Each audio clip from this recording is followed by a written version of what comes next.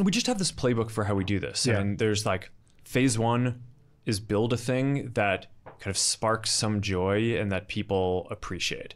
Then from there, you want to get to something that is retentive. So that way people who have a good experience with the thing come back and want to keep using it. And those two things they're not always the same.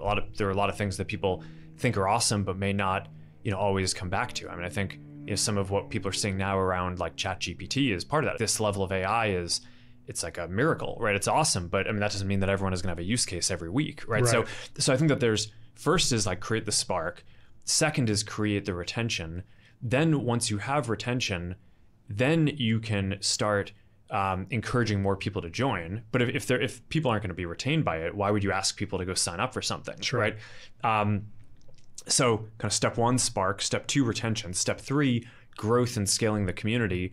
And then only at that point is step four, which is monetization. We take a while to go through all of those. I mean, we're really in some sense only getting started on the monetization of the messaging experiences like WhatsApp now with stuff like business messaging. But took a while. 2 billion people use the product every day, right? So we scaled it pretty far.